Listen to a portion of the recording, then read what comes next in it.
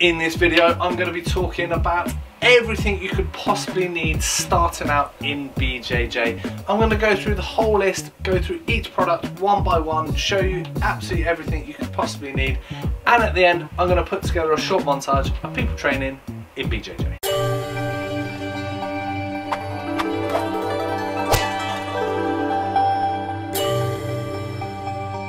Hi, my name's Doug Swift. I've been doing martial arts for the past 34 years and I've been the owner of Enso Martial Arts for the past 17 years. If you like this video, click the little icon down below, subscribe to this channel and get all the latest videos on all of the products here at Enso Martial Arts.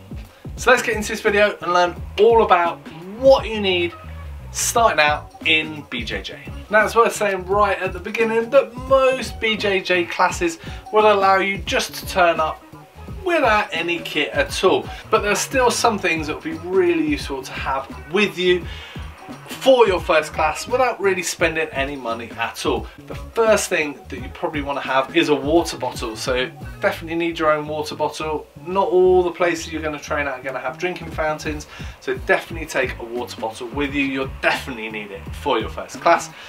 The other thing that you definitely should think about is some sort of loose clothing. If you don't want to buy gi, and I'll talk about that in a little bit, definitely turn up in some sort of loose clothing like jogging bottoms and a t-shirt, something you're not that precious about, you don't mind people pulling it and yanking it around, sweating in it, rolling all over the floor, and do try and make sure that there's no metal and no zips, no buttons, things like that. Stuff that's just going to hurt you or someone else if it kind of gets rubbed on them. Nice loose clothing is definitely a good way to start without spending any money.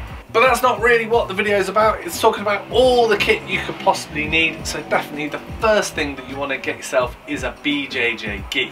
So at Enso Martial Arts we do two different brands of BJJ gi. The first being Tatami, a massive brand. Like Tatami is sort of known the world over within the BJJ world. And for those gis we do the blue Nova gi. By far our most popular gi, really nice colours, people absolutely love this Nova gi, great entry level gi from Tatami. Now we do this in the blue, white and black. Now there's no problem with wearing any colours from the start in BJJ, they don't seem to mind at all. Some other sort of more the traditional martial arts styles might get a bit funny with different colour gis, but in BJJ you can pretty much wear whatever you like. So with Tatami gis we do also sell the original as well. Now Tatami stock can be pretty fluid, so at the moment we don't have any of those in. It does happen, and we sometimes, you'll notice on the website, interchange between the originals and the Novas depending on what they've got in stock. So check out the website because the stock does change all the time. But we do our absolute best to keep the Novas and the originals in the shop as much as we can. As well as the Tatami gis, we also sell the Scramble gis. Now, Scramble, different brand to Tatami, but again, very, very popular. It's really nice having both of them here at Enso Martial Arts, and we do this in the white and the black. So if you want something a little bit different from the standard Tatami gis that most people will be training with these days, definitely have a look at the Scramble. Really, really nice gis, really nice and solid, very durable and very plain, as you can see, sort of very little kind of in the way of patches, etc, etc. Now a few little tips with gis that's worth knowing if you're training quite regularly. It's definitely, you really want to be washing your gi after every session. You don't want sort of that bacteria festering in your gi and then rubbing it onto other people. So if you're training quite regularly, you need to be able to wash your gi after every session. And if you can't dry it in time for the next session, it's definitely worth getting one or two so you can play around with different colours and different brands, different styles that those companies are producing. So it's definitely worth at some point checking out the Scramble just for a bit of variety. Now the next thing that you'll definitely need for BJJ is a belt. At Enso Martial Arts we sell all the Tatami belts in all of the colours. White, blue, purple, brown and black, all of the belts that you'll need, but obviously if you're starting out, a white will do. All of the Novas that we sell at Enso Martial Arts come with a belt, but the Tatami originals don't and the Scrambles don't. So if you're choosing to get one of those gis, you need to get a white belt as well. So that's the gi and the belt covered. Is there anything else you need? Well, it's definitely worth getting yourself a rash guard. Now, rash guards sort of come from surfing originally, but they're really, really good in BJJ to stop yourself getting rashes. Now, all the kind of rubbing of the gis, sort of, especially around on your neck and on your chest and everything, can get really, really sore. And you know, if your skin gets sore enough, it might put you off training.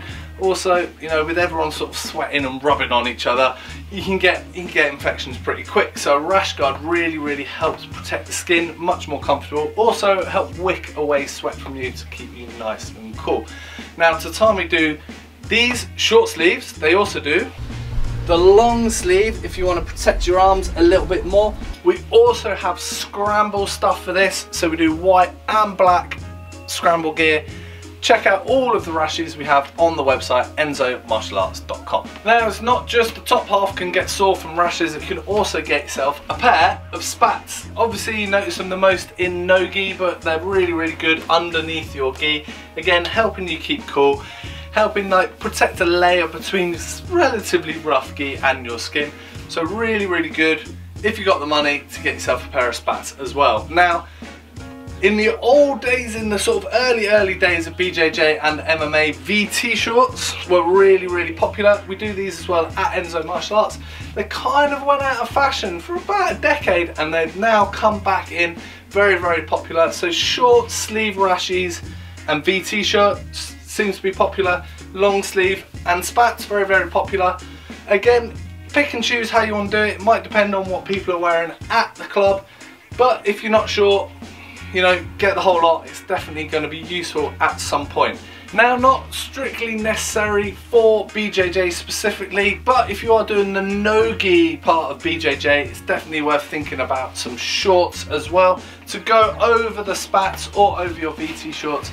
Definitely very, very useful, and they also double up as good kind of training shorts, gym shorts if you want to go for a run, etc. Really nice, tough, solid tatami shorts. We also do them with scramble. We've got the grey and the black, really nice, good looking shorts with scramble, so you get a really good choice here with us.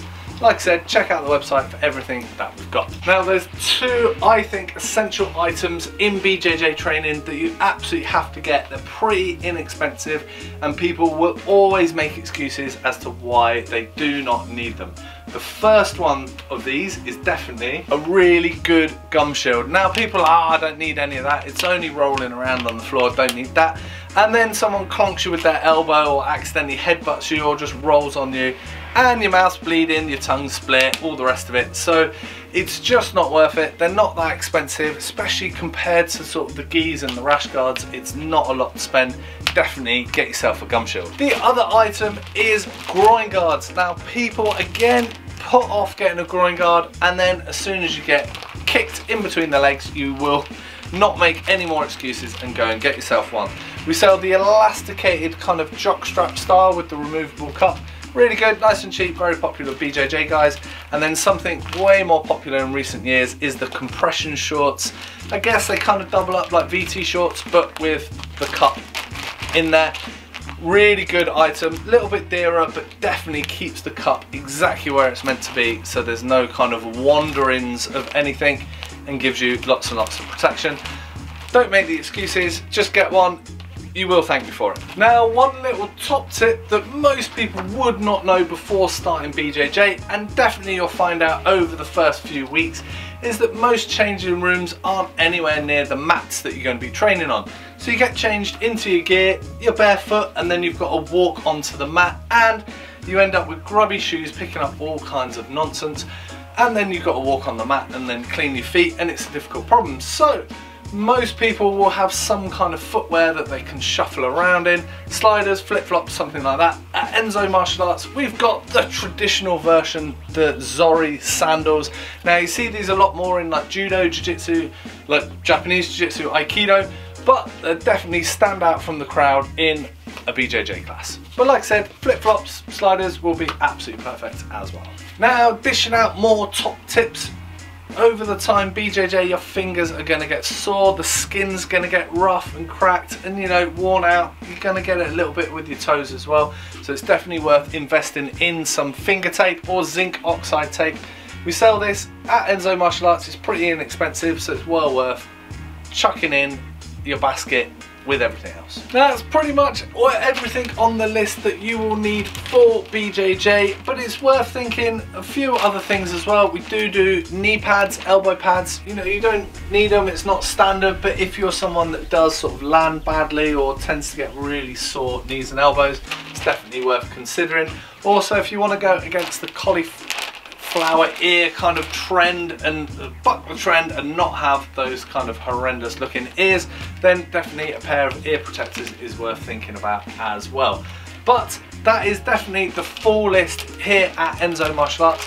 So first things first, water bottle, get yourself a gi, belt, rash guard, spats, shorts, and then you're gonna definitely think about getting yourself a gum shield, a groin guard, and some flip-flops or sandals to go on your feet. And that is definitely the whole list of everything you need for a BJJ class. So we've covered absolutely everything you would need if you're going to a BJJ class, but we do have other things here as well at Enso Martial Arts, and a lot of BJJ people will also cross over and do a bit of MMA training. So I'll show you a few things we've got related to MMA and other related styles. So as well as all of the BJJ kit that I've shown you, we also have sparring and pro MMA gloves, a whole selection of boxing gloves for Thai boxing and boxing. Huge selection of Thai boxing shorts, including Fairtex, and skipping ropes and focus pads and punch bags. So if you're interested in all that stuff, check us out at ensomartialarts.com. As promised at the beginning of the video, here is a short montage of people training in BJJ.